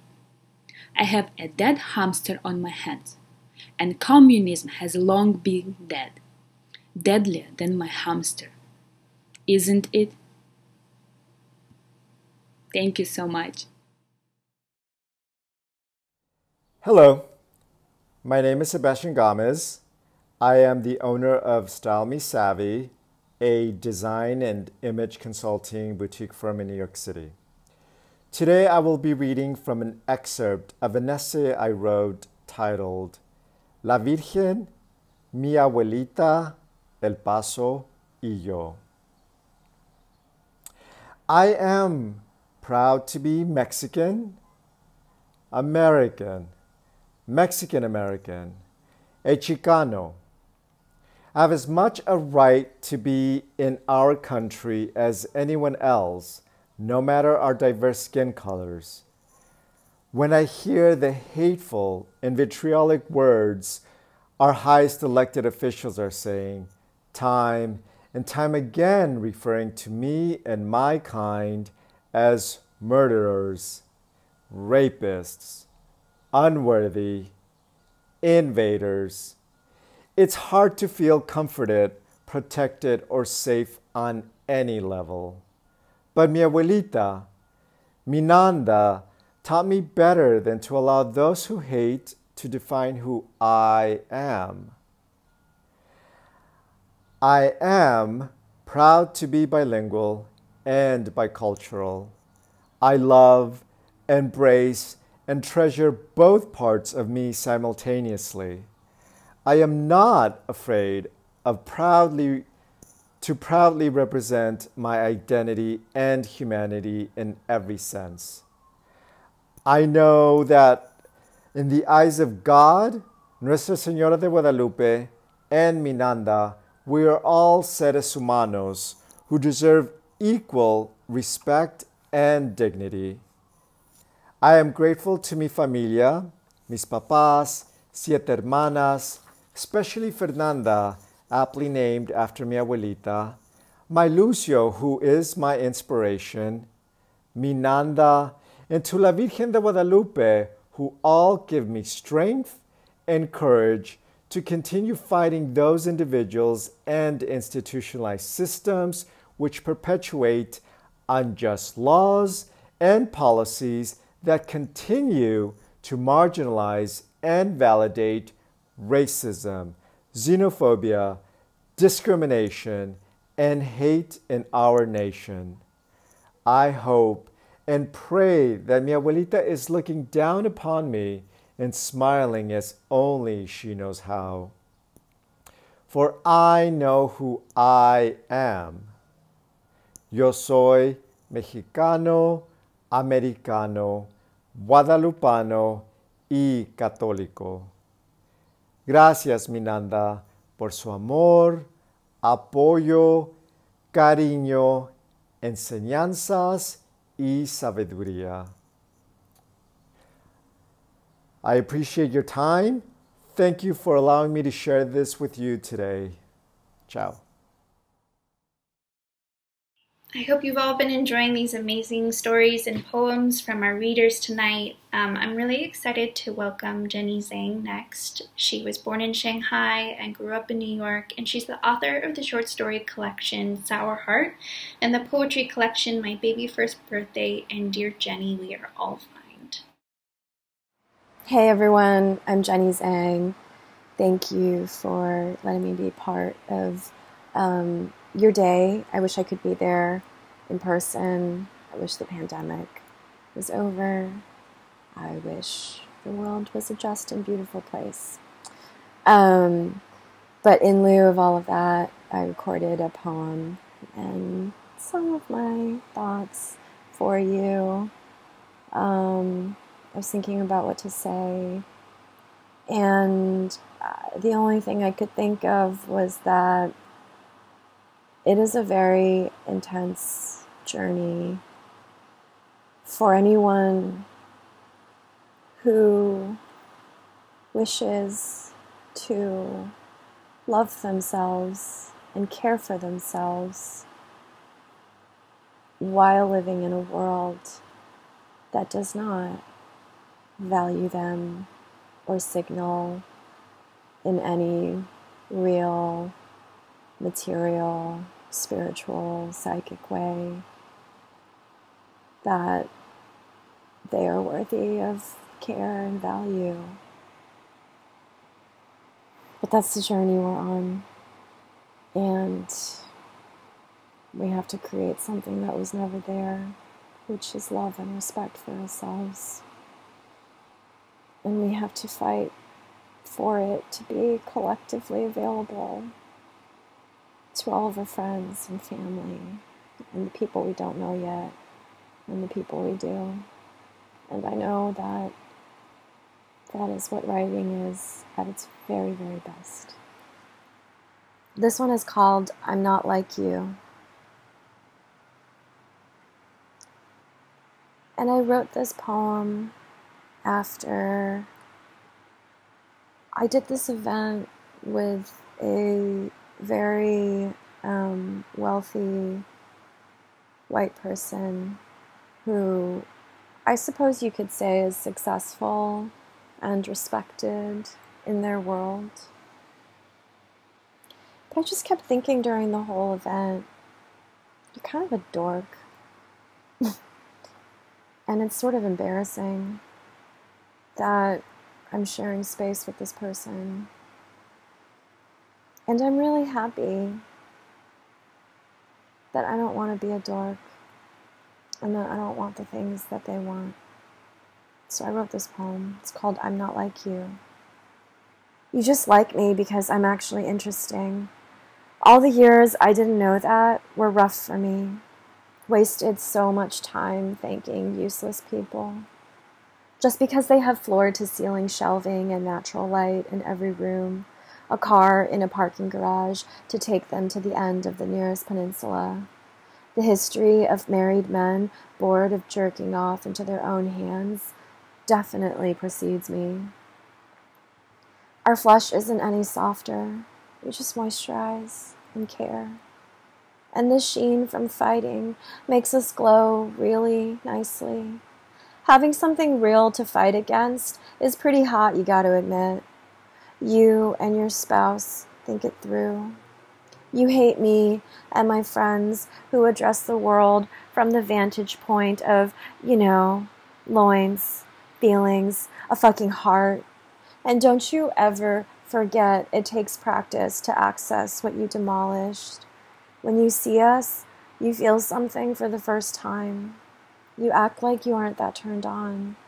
The shit that gets you hard is a debased topic, and you prefer to keep your pages clean, read critics who describe our ideas as rousing and spirited and important and brave. You live with someone who sanitizes everything, even before this and definitely after. Listen, Let your pussy breathe for once in your goddamn life. It'll be easier to come if you don't smell like flowers. My friends and I smell like we've been outside. We sweat through the sheets and take the bus to the beach. We want to play in the waves at the end of the islet. You'd love to rub up against me in person one day, wouldn't you? When I tell you about that photographer, you say you're sorry. Women like me have to constantly deal with men like that. But I know, when you go home later tonight, the details from my sordid story are what keeps you going. No one has ever really wanted to fuck the person they've merged assets with. That's why I'm not surprised to know you imagine me constantly, don't you? Underwear bunched down by my ankles, flipped over onto my stomach.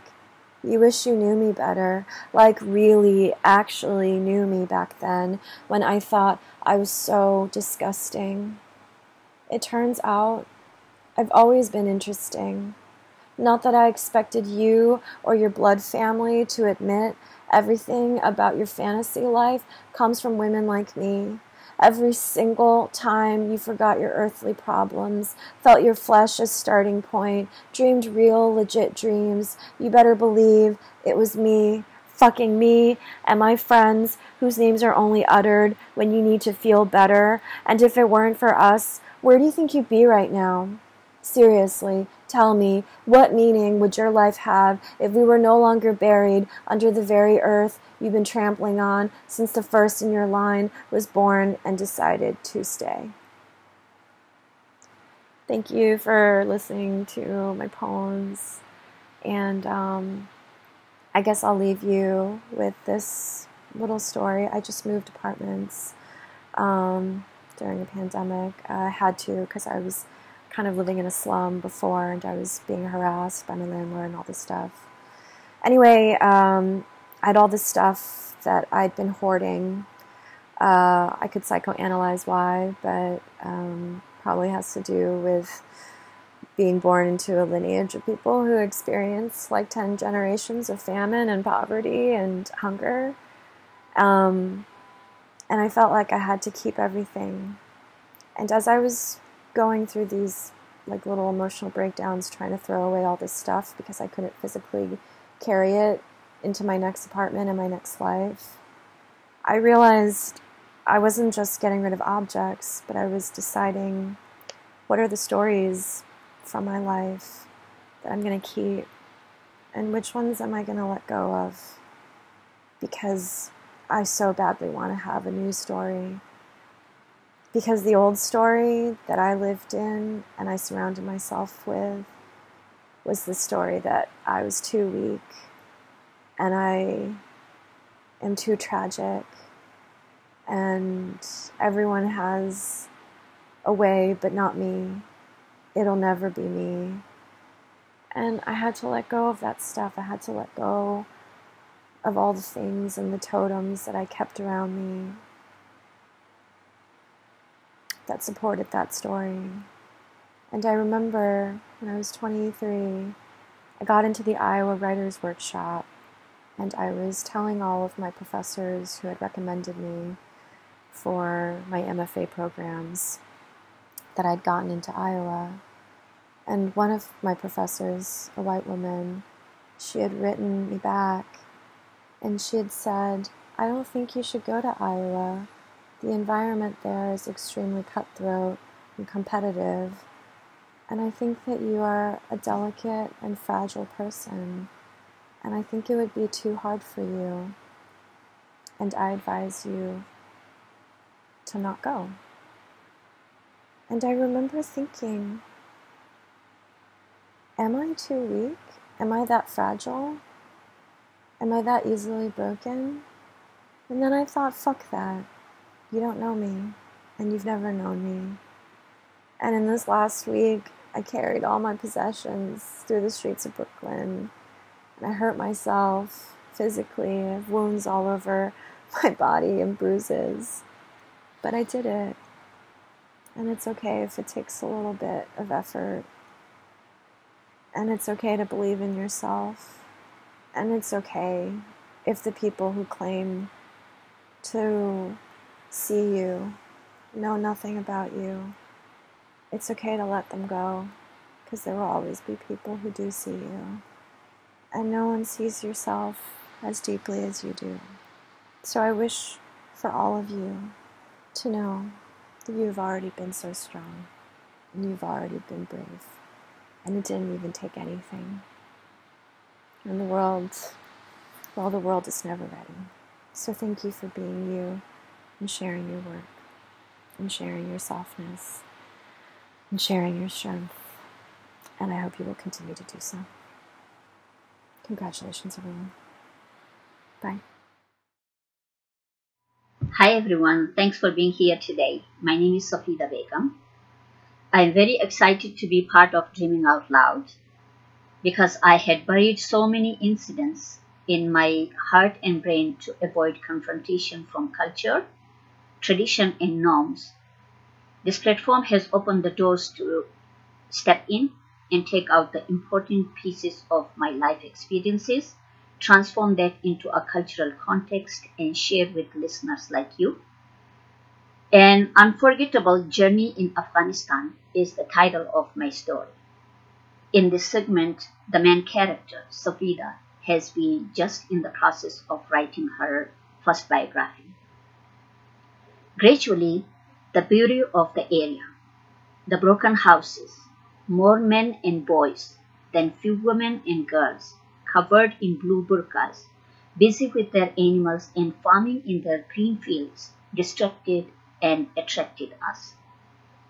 We were crossing them like a series of a show or a movie on that dusty and bumpy road.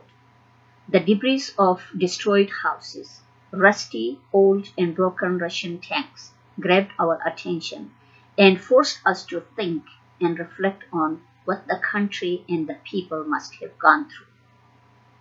The tanks seemed tired and broken of guilt, reflecting on what they did should have not done.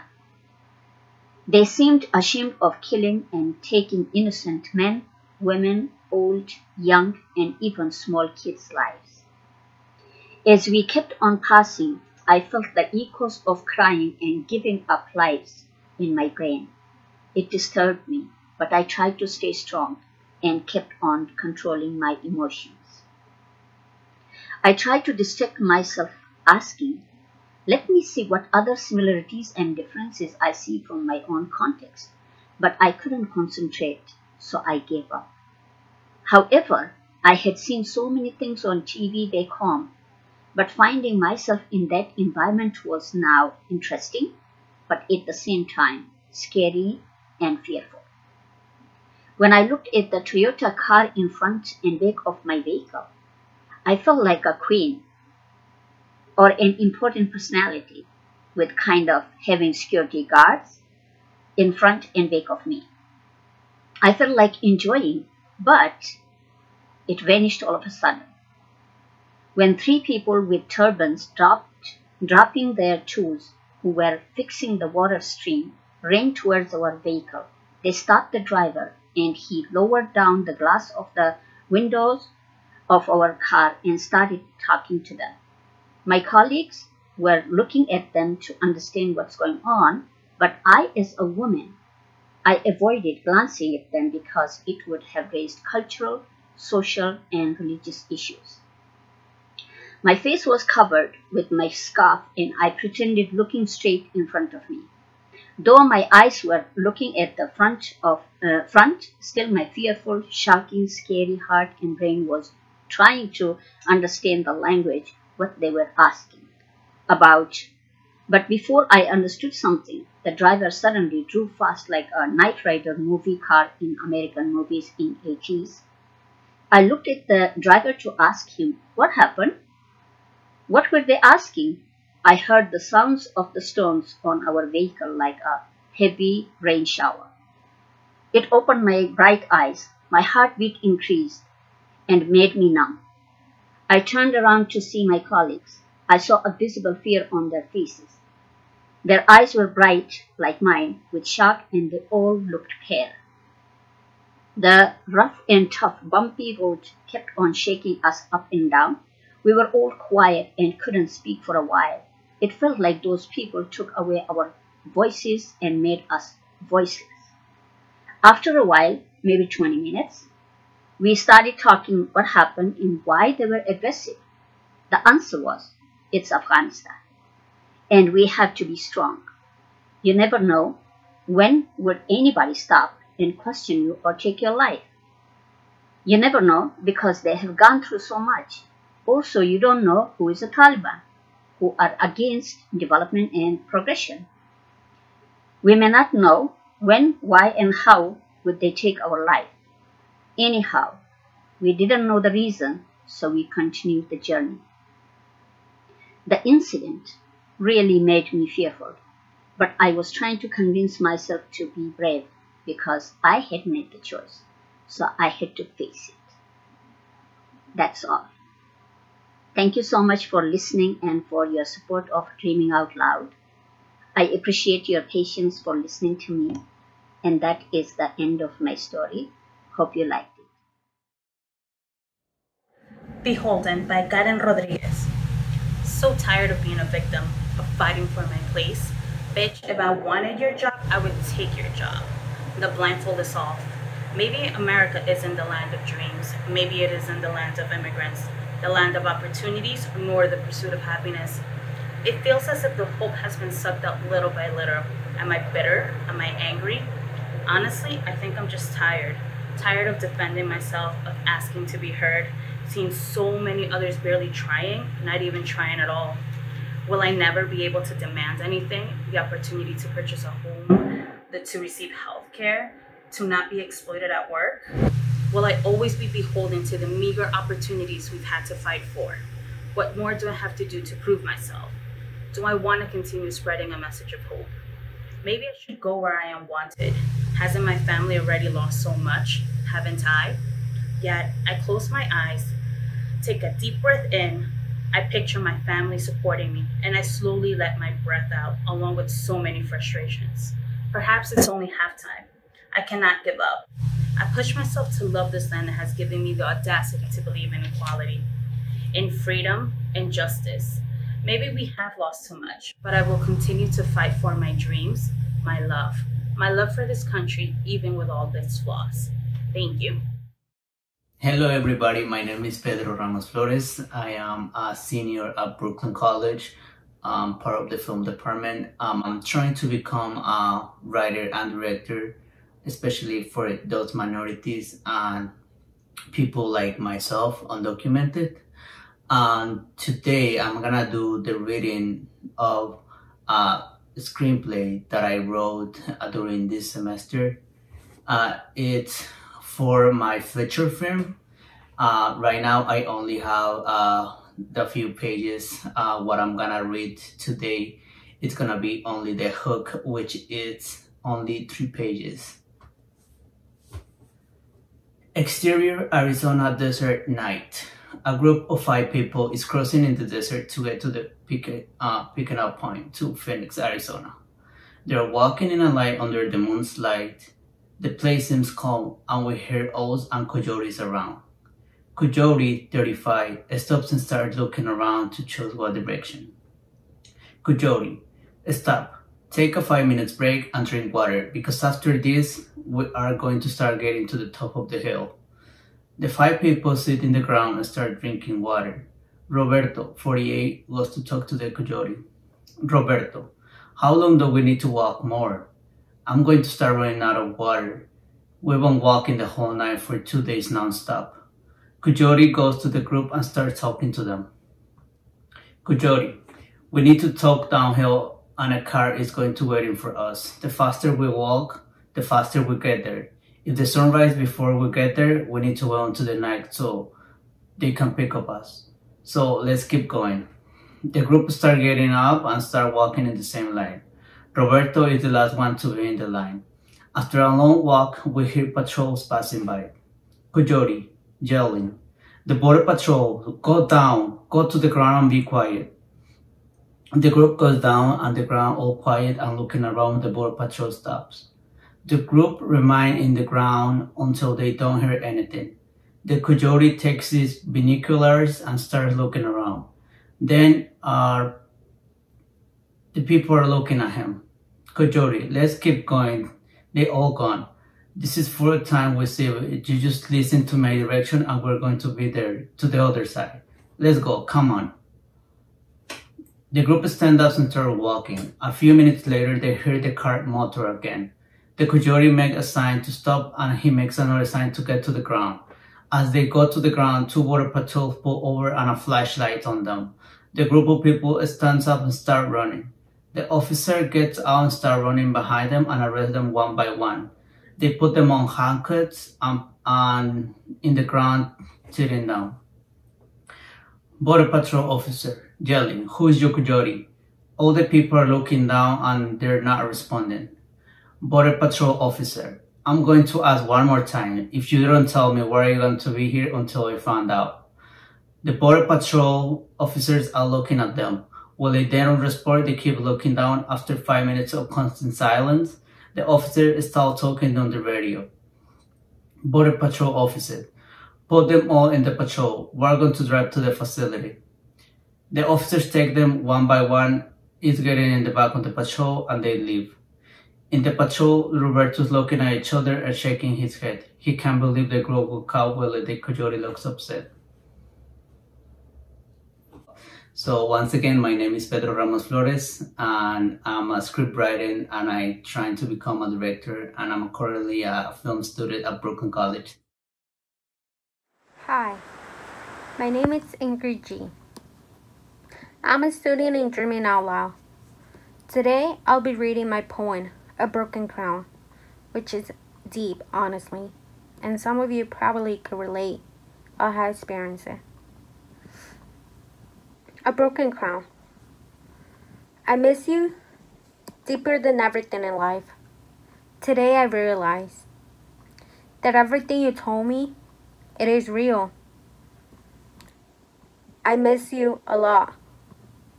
I really do. I cannot anymore. I simply cannot. I cannot live without you. I'm incomplete with what's in me. I wish to have you with me. I wish for you to help me. I'm a broken crown. The girl who was just innocent from an abuser. She became broken when he abused her without consent. I need you to listen, I told myself. I'm afraid to be judged by my family. Can I turn back time? It's been a decade within 3 years that it happened. I'm afraid. Afraid that he abused me again. Afraid to feel his fingers. Afraid to be broken again. Afraid to be judged.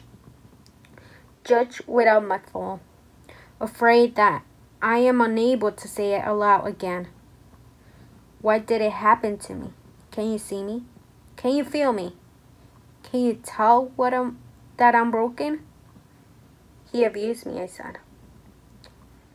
I'm strong on surviving, but he abused me, I said. My heart has a hole, a very deep hole. The hole with bruises since you're not here, I said to myself. I miss the old version of you. I miss being free. I miss being close to him where I am not afraid. Can I forget the day he abused me? Can you see my scars? The day I transformed it into a broken was when he abused me. Can he see the broken crown that I became? Will he rub his fingers against my body? Will he touch me again? How can humanity be brutal? How can humans be ignorant monsters? Can I have a normal life? What would my family say? Would they blame me because he raped me? It's rape considered to be normal for men? When I'm just innocent? Innocent for being raped? Tell me, it is a nightmare. Tell me that it's just a bad dream. Come back from your dream, please, I said. Open your eyes. I cannot anymore. I cry for you. I need you. Since you're not here, everything has changed.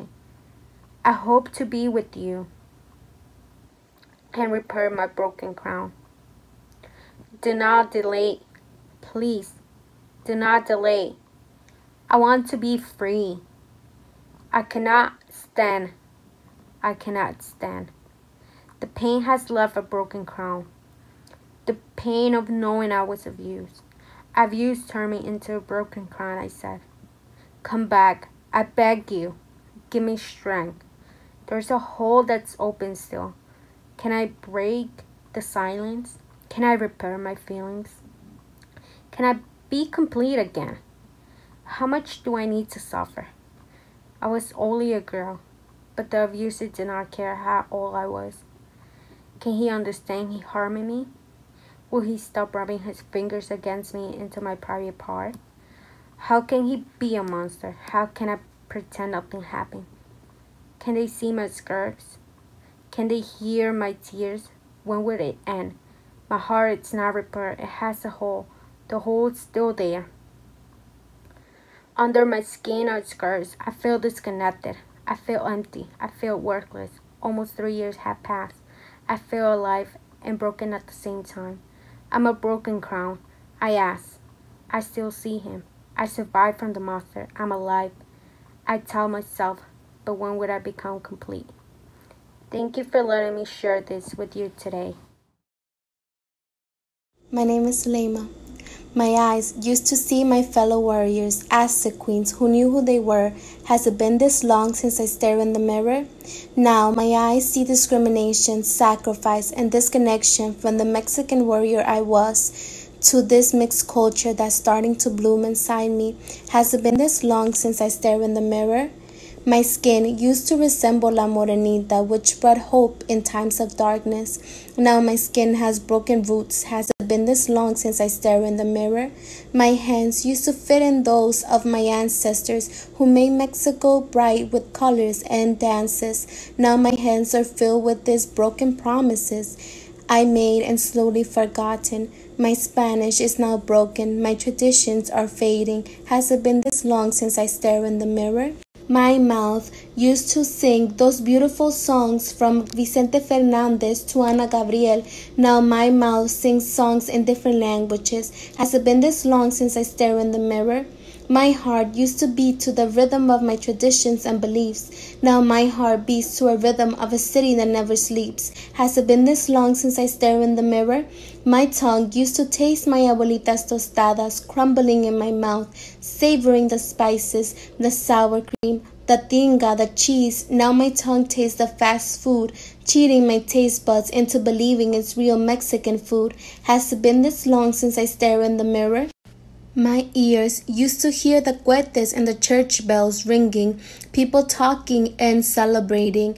Now my ears hear cars honking, people arguing, and trains approaching. Has it been this long since I stare in the mirror? Thank you. Hi, I'm Jessica Valderrama, and I was part of the Dreaming Out Loud workshop. Today I will be sharing an excerpt from a short story that I wrote recently.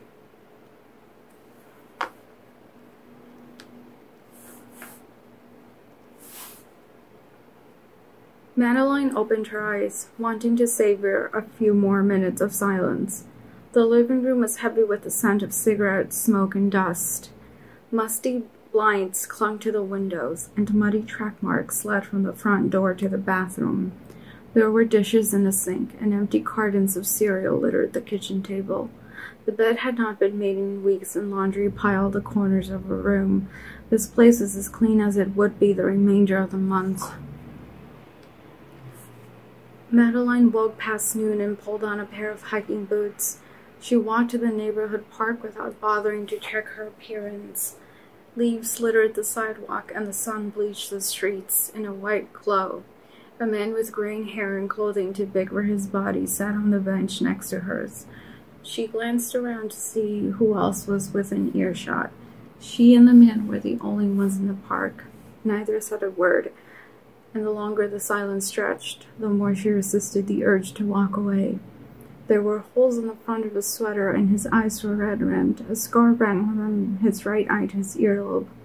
His voice was hoarse, and the edges of his nails were yellow.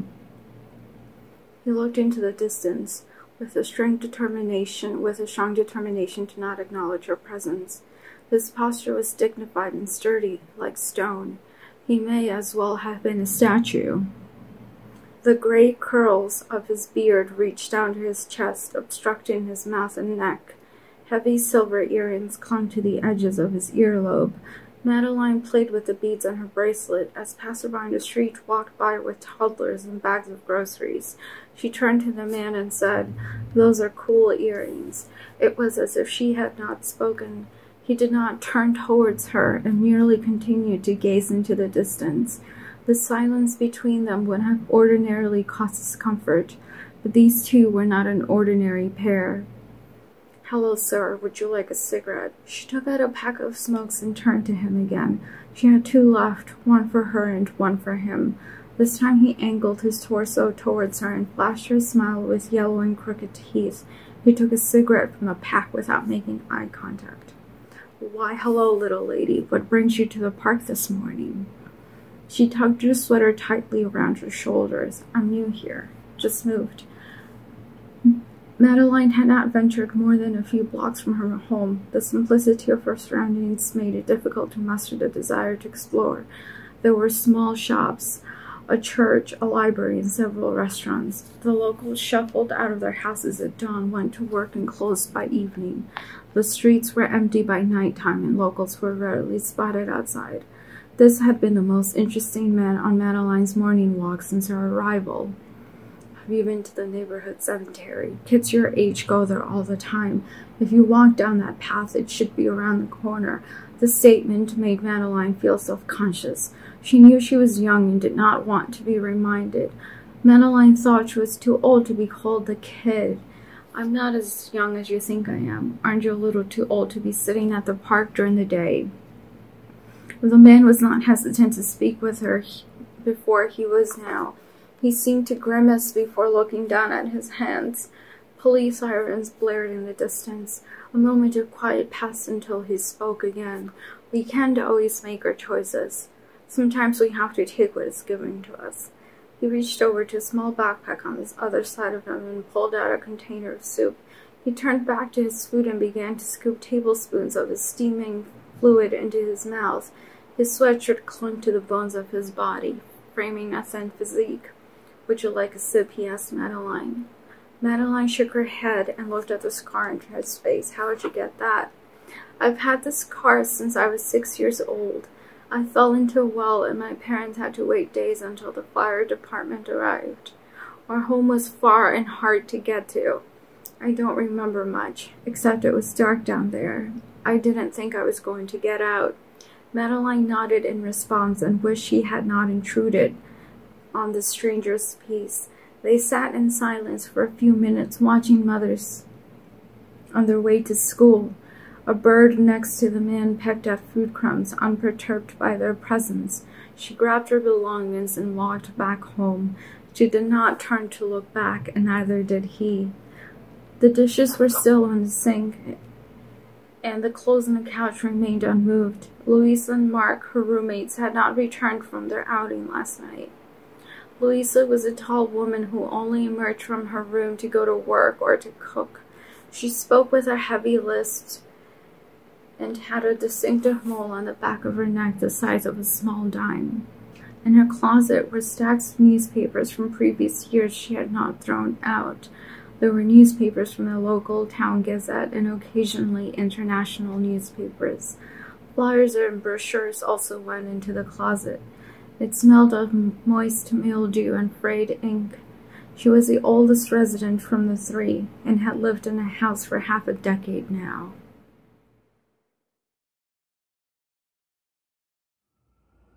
Our final reading tonight comes from our guest, the playwright Martina Majok. Prior to COVID-19 this March, we were actually in talks with the New York Theater Workshop to collaborate on a Dreaming Out Loud event in honor of Martina's new play, Sanctuary City. We're very excited for her to join us now. Hey, I'm Martina Majok, and I'm a playwright. I was born in Bytom, Poland, and raised in Jersey and Chicago, and now I'm based in New York City. I'm incredibly proud and honored to be a part of this event, and thank you for inviting me. I'm going to be reading the opening scene from my play, Cost of Living. But before I read, I just want to congratulate and celebrate all the writers. You are essential. Please don't ever doubt that your stories are essential, not only for the expansion of every human heart and mind and soul, but for history. For now, you are writing about what it's really like living in these times, what living in America is really like, and what it could be. You are committing a huge act of love and generosity and activism and hope in laying down your truth, and we should all be so grateful to get to be gifted with it. So thank you for the work you've already made, and thank you for the work you will continue to make, and I'm rooting for you always, in all things. Cost of Living. Prologue. An empty space, an empty stage, that is, a bar in December, specifically St. Maisie's Bar in post-Bloomberg, Williamsburg, Brooklyn. One might call it a hipster bar. A man, Eddie Torres, an unemployed truck driver. He looks out of place here. Eddie Torres is a man who understands that self-pity and moping are privileges for people who, in their lives, have friends and family who unconditionally love them and will listen to their shit. Anything he tells you he hopes will be entertaining or funny or interesting because he knows you're not obligated to stay and listen to him. When he slips into sadness, he bounces back fast. He would have made a great uncle. He nurses a glass of seltzer. The shit that happens is not to be understood. That's from the Bible. The shit that happens to you is not to be understood. So see, this fucked me up a little when one day comes this call from Columbia Presbyterian. Is Mr. Torres? There's been a complication. I'm 49 and I've done nothing but love the fuck out of this woman for 2 decades and a year almost. Nothing. Who deserves that? In a week from her birthday, 7 days, we were going to go to Maine for her birthday, see the trees. I leave the lights on now, every room. Smoke signal. I'm still here. Holidays are hard. Christmas next week, that's going to be hard. But listen to me, holy shit, the gloom. Get a drink, on me. Made a promise to myself, a penalty. I start talking gloom, I get it in the wallet. Let me buy you a drink. What do you want? Order what you want, I'm paying. This place is my fucking swear jar. Order what you want, go ahead. Me, myself, personally, I'm off it. That first day you wake up to find you are not in a pool of some kind of liquid, my friend, vomit say, or piss, that day is a beautiful fucking gift upon your life, man. You are grateful for that day and you are ready. That day is the day it's all gonna change. Signs are real. This I know because I used to drive trucks. Cross country, loved it. Loved every aspect of the job. The scenery, every aspect. The fucking scenery? Utah? Jesus H, man, Utah's gorgeous and no one even knows. But then I got popped for a DUI in a car, blocks from home. Lost my CDL, Schitt's Creek. So I got the memories and some unemployment. That life is good for people. I was thankful for every day being inventing at the trucker robots. That life is good. The roads, sky, the scenery. Except the loneliness. Except in the case of all the, loneliness. This is what my wife was good for. Not that this was the only thing, but everyone what's married, there's, the fuck days. Like, fuck, what did I do? Like, what did I actually fucking do here? Because, you married a person. And a person's going to be a person even if they're married. That's a lesson. That's a lesson for your life right there. But still, I still loved her. She would text me on the road at night in motels, which alone can drum up certain feelings. This is why there's Bibles in motels. We're all of us in motels on the road to somewhere we ain't at yet, and that makes us feel feelings. Roads are dark and America's long. I mean, this wasn't poetry, these texts. This wasn't like, poetry. Thinking of you. How's things? Your check came today. Off to bed. Good night.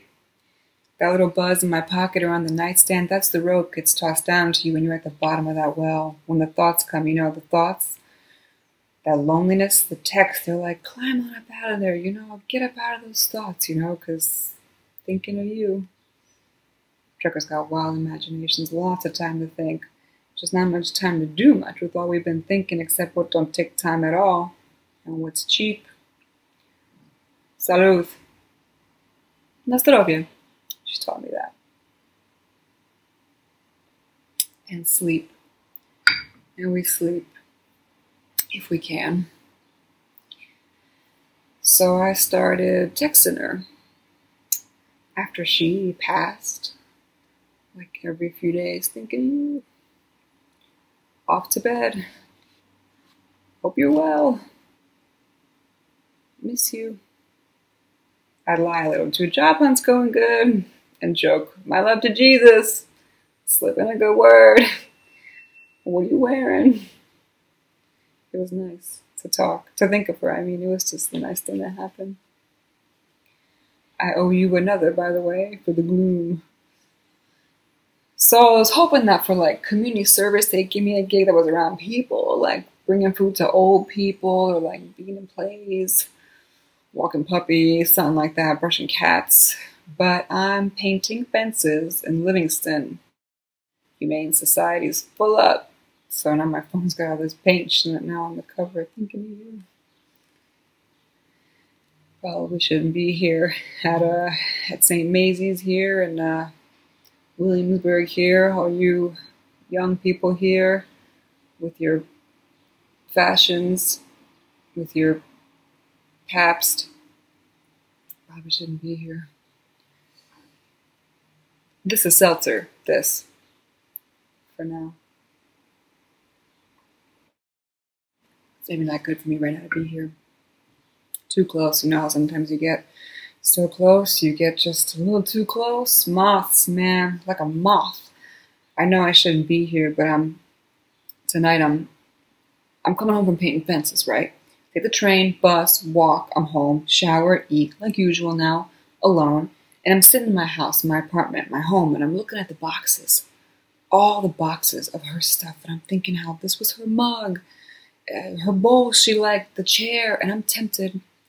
I'm not gonna lie, I'm tempted as all fucking fuck. Not even 7 yet. Places will be open, stores. And even if they're not, them bars.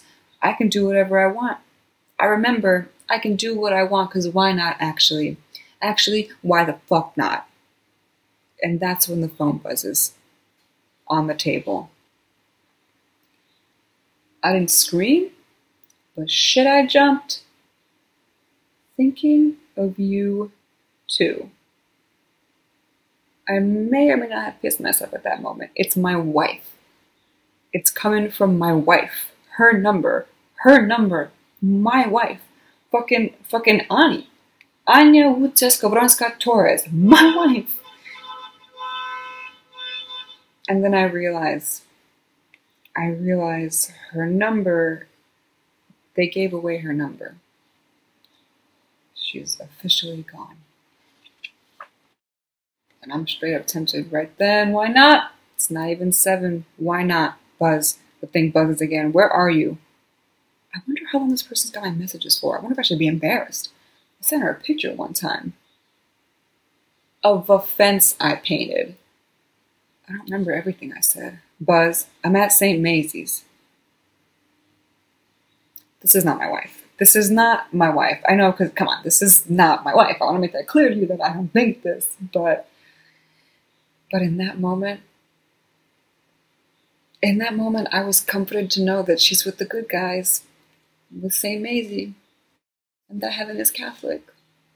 Buzz, it's a bar. Buzz, MBK, the fuck is Buzz, Brooklyn, thank you. Buzz, Williamsburg. Buzz, you. Buzz, you. 7 o'clock in Bayonne. The snow just started falling, and I wonder what to do. This is not my wife. This is not Ani, my wife, but honestly, I don't know what else to do, except I do know what else to do. I always know what else I could do, but maybe something, the shit that happens is not to be understood, and so maybe I should get some fucking pants on and go. I'm in a cab. Okay, in my car, don't tell nobody. I'm on the path. I'm on the L. I'm here. I'm here. And nobody looks like my wife or at me. Except you. You're real nice. You're a real nice guy, man. I ain't been buzzed yet, texted since, so maybe whoever, she's gone. Man, ghost never stood you up, man? Shit, listen, I'm either gloom. That's number 3. You're killing me here. Get a drink. On me. No. Don't even think about passing. I owe you my treat. You know what, though? Whoever it is, was Miss Maisie, St. Maisie, or wherever this place is fucking, I hope she's having a good night. I say that genuinely, man. Even though she stood me up, the punk, I'm playing. I hope she found someone here and ended up she's having a real good night right now. Whatever that means to her. I hope she found someone to share the night with. That's important. Seemed like she really needed someone to talk to. It's important. Go ahead, man. Drinks on me. Made a promise to myself. A penalty. You get just one more drink for all I put you through. Go ahead. I'm paying. Please. Hi, my name is Hannah Kingsley Ma, and I'm the teaching assistant in the Soho workshop with Alvaro. I wanted to say congratulations to all the students for bringing this anthology into the world. I don't think that writing is easy, and I think it's a lot harder during a crazy global pandemic. And I really appreciate that we were able to do this work with one another this past spring of sharing each other's work and supporting each other's writing journeys and building a community even under such strange conditions. It's been a real honor to read your work, and I'm so excited for you to share it with the world. So thank you and congratulations.